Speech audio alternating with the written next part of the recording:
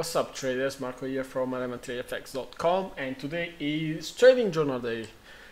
I would add that today is actually a bad trading journal day because we are actually closing in loss, but unfortunately there are not always days like the one of a couple of days ago that we closed with 700 and more pips. Okay, so accept your lost trades and move on. Focus on your mistakes and try to improve. Every time you do a trade, focus on your mistakes, analyze them, do your reports, and at the end of the day, do some conclusions about your trades and try to fix your mistakes. Okay, I cannot repeat again these. It's like the most important thing you can do in Forex, in stock market, whatever. Okay, analyze your trades, but whatever. Let's get to the trades I actually took today or last few days. Okay, I really want to start where we actually finished the last video, which is here. We actually finished on USD CAD weekly preview and Euro USD weekly preview. We also covered this one of USD CAD channel top. We already covered this one. This was a loss of 20 pips. This was a profit of around 85 pips, if I remember right. And this is the new. Okay, so I really wanted to start from here and cover everything. Okay, so basically price gapped after Sunday French election. All right, so we were focusing on the gap close. Okay, I entered short with a stop loss right above the channel touch. All right, we entered short because price was already near the channel. All right, so I thought that price could just consolidate or go lower. Okay, so as you can see, price dropped down really nicely for about 65 pips. All right, and then spiked higher, retesting our channel. As you can see now, it went lower and retesting really nice channel.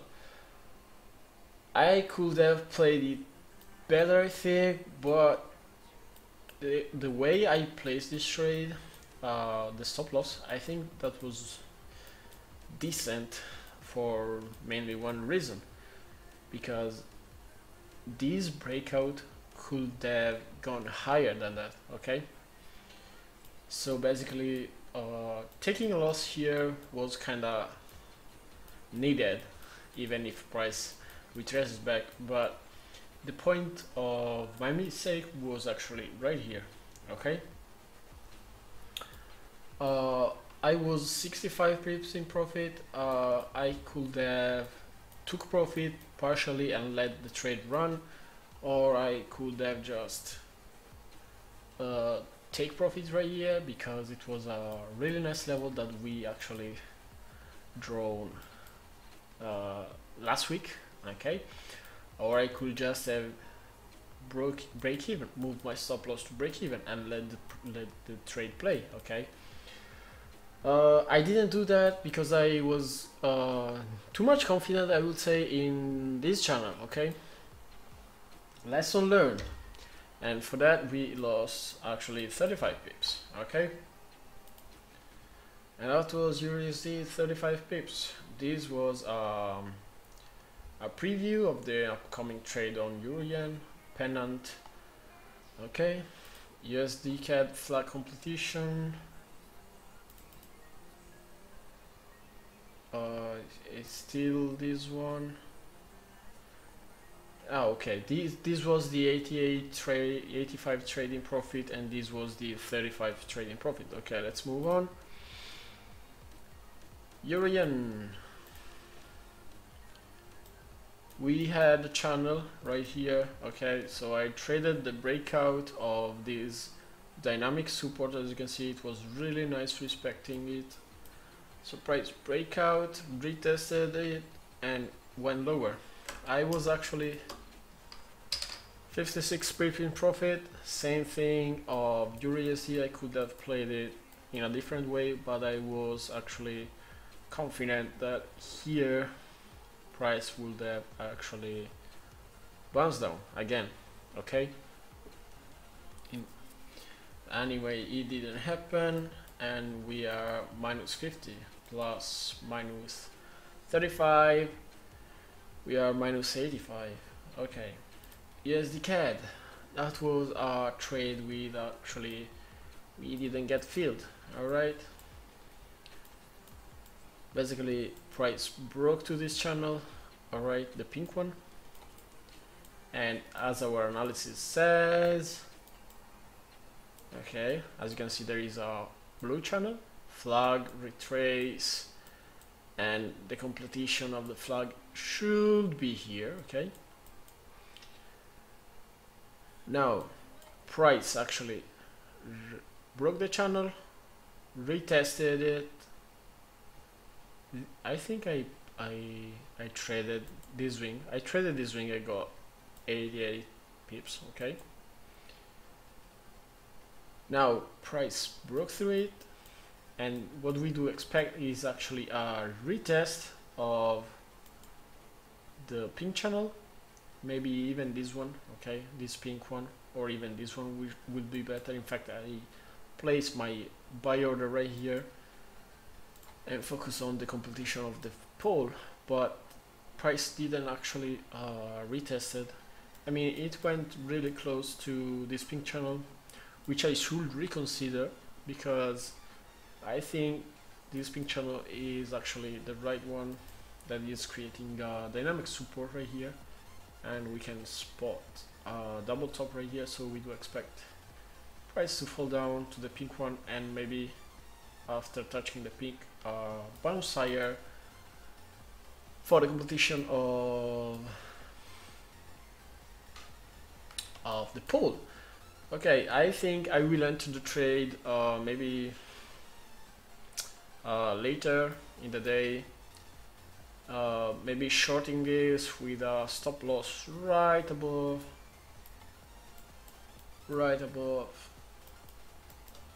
this higher high.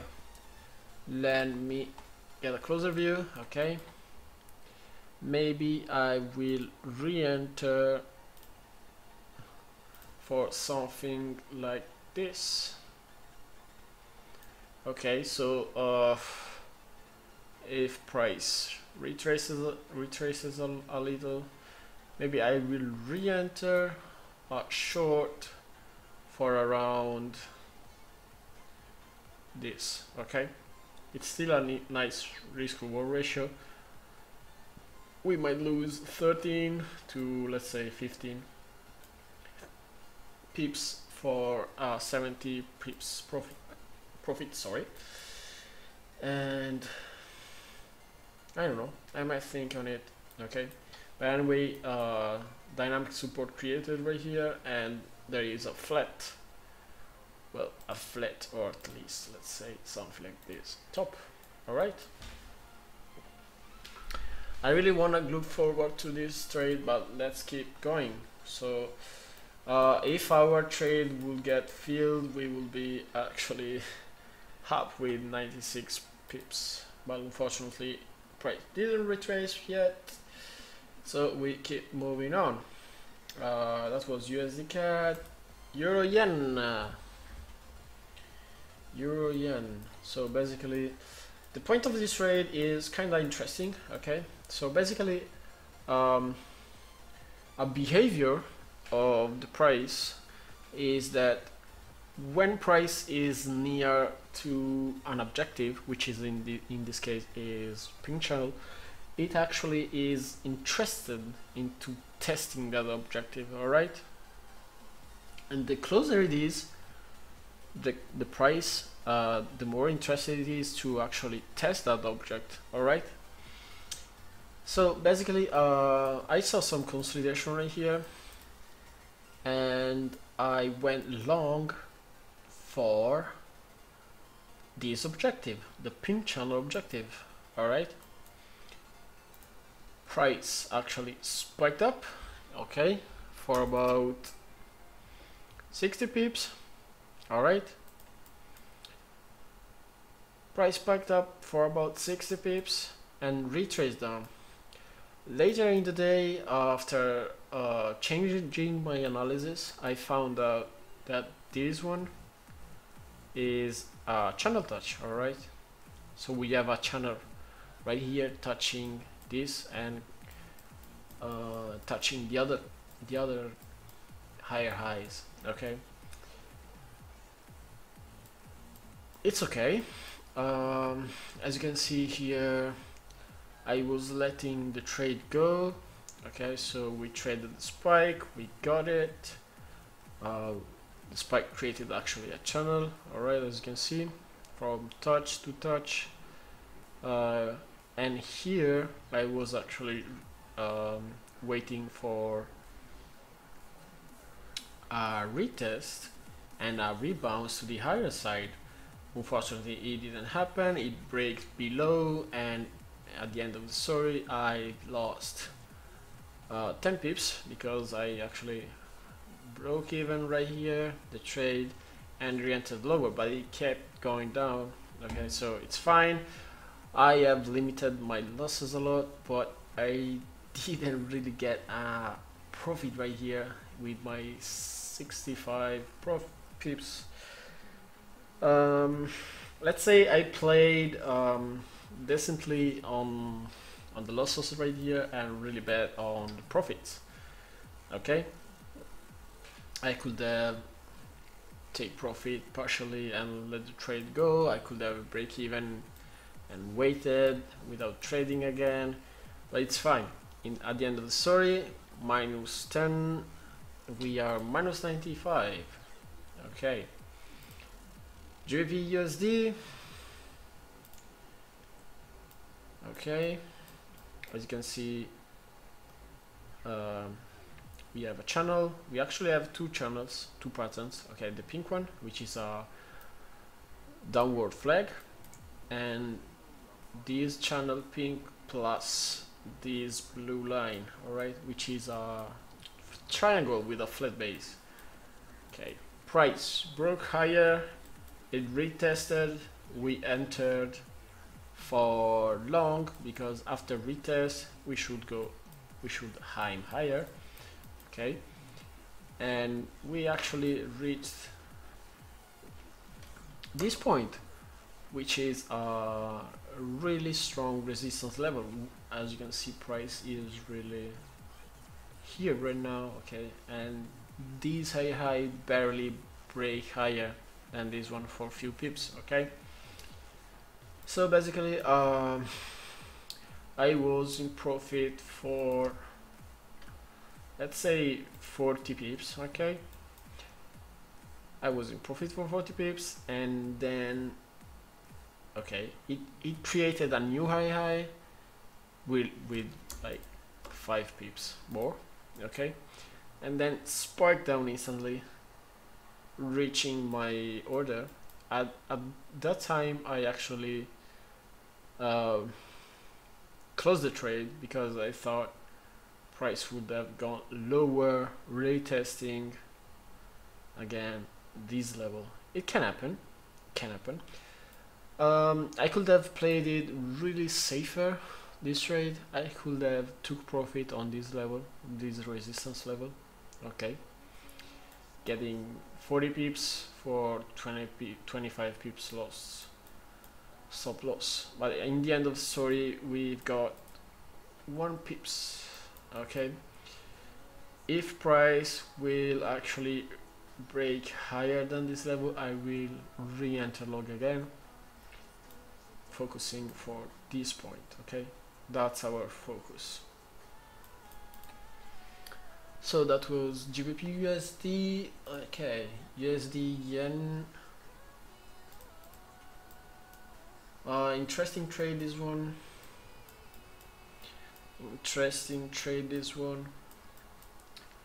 Basically, price broke to this blue channel, this line and this line, okay, which is the same. Those two lines are exactly the same. One is averaged and the other is perfectly peak to peak. So basically price break higher than this channel, sitting on a Fibonacci level right here, and then I entered short to actually for actually the retest of the channel right here. Okay, so I do expect a breakout, a retest, and a higher movement, which will end around here later in the weeks. Okay, I place my trade. My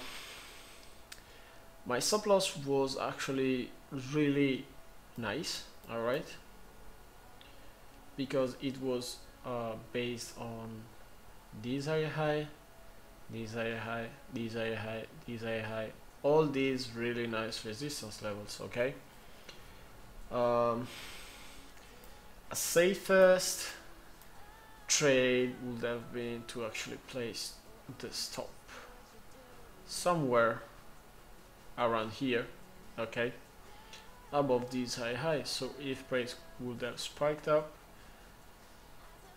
you wouldn't get stopped out. Okay, but anyway, we've got -25, and as you can see, price is going down, or at least was going down. I really don't know if we can count this as a bearish momentum, but anyway, we will be 18 pips in profit right now, but we've got stopped out. So -25, which brings us to actually -120. Okay, euro yen. Okay, after we saw the trade that got pushed higher, this is a really bad head and shoulder.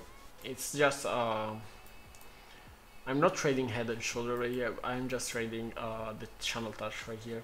Okay, so you can spot a higher high this here, a higher high right here, and a higher high right here. Trading the double tops or the head and shoulder, let's call it like this, actually made me go in profit for about 50 pips. Now I do expect price to actually keep going lower, maybe for the gap close, okay, around here. It will take a lot of time, but it's fine. It's still going this trade. I really want to go on euro yen. Okay, that's a really ugly head and shoulder. Let me delete it. But I would say, but you can actually spot dynamic resistance. All right, so price, if price actually breaks higher than this resistance, it means it will go higher. Okay, closing maybe or retesting this blue channel. All right, if not, probably price will go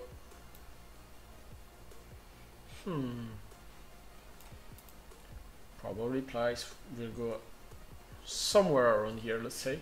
Okay, so it's fine. I'm gonna let this go. We are 12 pips in profit for now. It's fine. I'm still letting this go. And okay, that was the last trade we did of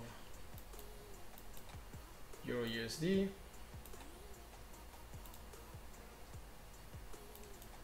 Which actually is just volatility, actually well, not volatility, I actually played a bit higher my entry because I had two channels, okay? So I played my entry in the middle of those, and I should have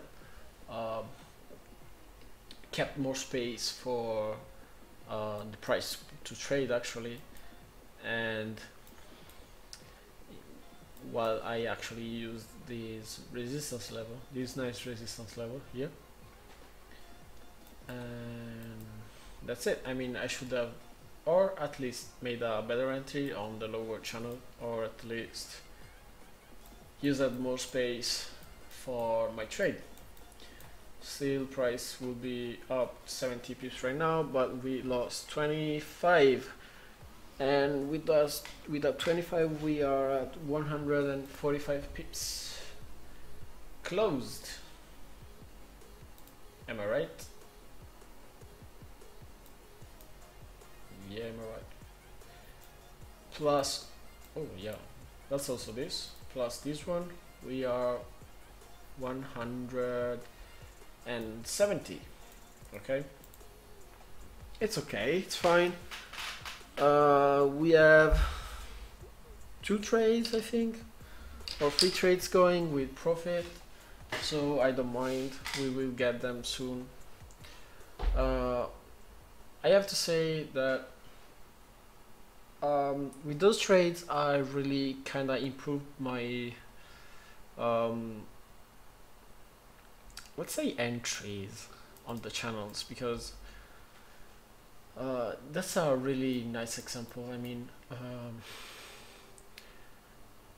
I really had the urge to actually enter the trade, while I should have waited more, maybe for a confirmation of this channel. But you know, I saw these really nice spike down and retrace. Okay, so I thought, okay, that's the channel, while I should have entered here or waited more. Anyway, it's fine, I learned my mistakes. That's everything I really want to know, and because of that, improving my own strategy will just actually make me profit more in the future. Okay, so lesson learned, let's move on, and that's everything for today. I hope you enjoyed this video, even if it was a lost video. Okay, I am Marco from ElementaryFX.com. If you wanna know more about us, just go on our site or on our YouTube channel. There is written everything right here, and you can easily contact us on the site, on YouTube comment section, or just write a private message. Okay, so that's everything for today. See ya tomorrow, traders, maybe for some new trades, for maybe some trades in profit. Okay, see ya, bye bye.